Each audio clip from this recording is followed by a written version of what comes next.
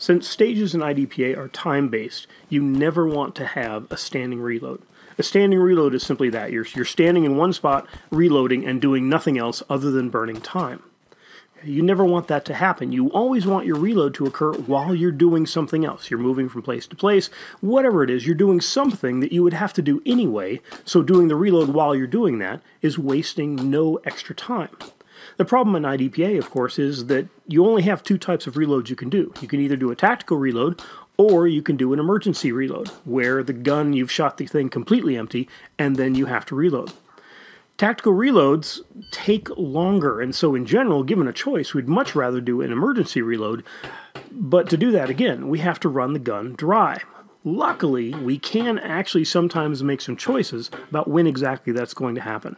On a recent stage of the Marksman IDPA match, you started by sitting in the chair, whereupon you could go to either side. So you'd pick a side, shoot there. After that, you had a choice. You could, if you wanted, do a tactical reload as you moved around uprange of wall 1, head completely to the other side, and then go to the middle and finish the stage. Most people didn't do that, though. Instead, they picked one side, shot the 3 targets there, went up to the center, shot the other 2, and then went back to the other side to hit the other 3. Now, if they shot it all perfectly, what was going to happen is, if they had a 10-round gun, they'd shoot their 10 rounds, go back to that last position, shoot 1 round, and have a standing reload, which is really not the way to do this. Instead, what you want to do is sometime in that first 2 arrays, in the first 10 shots that you have to do, you take an extra shot. Okay, you don't want to take more than 1 extra shot because then you have a standing reload earlier. But if you go to that first position, shoot 6, go to the second position, and shoot 5, you will then be empty. And so you can do your emergency reload as you head to the last position. In other words, you're doing the reload as you're moving anyway, so you're not wasting any extra time.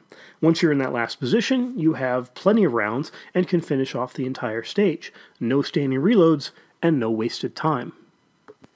Here's my run at that stage. As you'll be able to see, I shoot 11 rounds, shooting 5 in that middle position so that I can reload as I move to the end.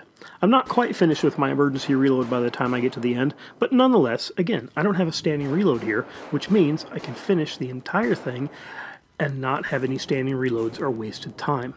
It makes a difference.